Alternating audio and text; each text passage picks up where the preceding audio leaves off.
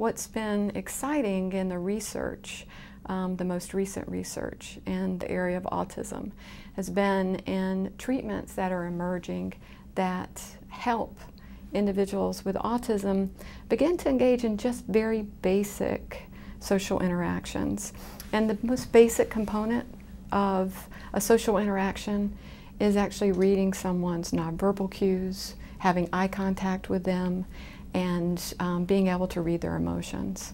Well, what we know about autism is even just their gaze at another individual when they're communicating with them is different than a typically developing child. So they may gaze more at a mouth when there's a conversation or an interaction as opposed to the eyes. And the eyes have an amazing amount of emotional information, and so by not focusing on the eyes, they're missing many social cues.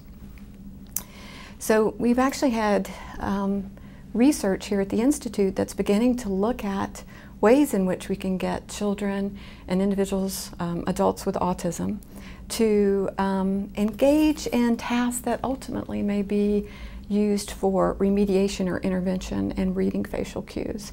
And all we're doing is simply having them look and detect little flashes of light in a picture of a person's face, either in their eyes or their mouth. So what this is going to do is bring their attention up from the mouth to the eyes. And again, because the eyes have so much emotional information, and we know this from years of research, this is going to be a very basic component that we think could ultimately help with interventions. And psychiatry in general, biological psychiatry, has been based so much on psychopharmacology and not as much on interventions and understanding or developing interventions based on what we know about the biology of a disorder.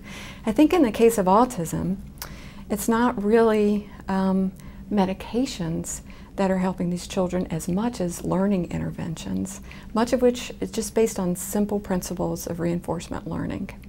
Now, if that's the case and those are some of the most effective treatments, we need to begin to understand how learning systems in the brain may go awry in development in these children. And so here at Cornell, we've begun to focus our studies on genes that are specific to learning and development, because this is a neurodevelopmental disorder, and we're really trying to help these children learn in a different way and learn to communicate in a different way. So if you have a genetic alteration that's going to lead to you learning about your world in a different way, we can use that information when we discover those genes in terms of getting you then to learn in ways in which your genetic makeup is going to help you actually be able to learn quicker. So you don't want to use systems that don't seem to be functioning as well. You want to sort of know what systems the child can use.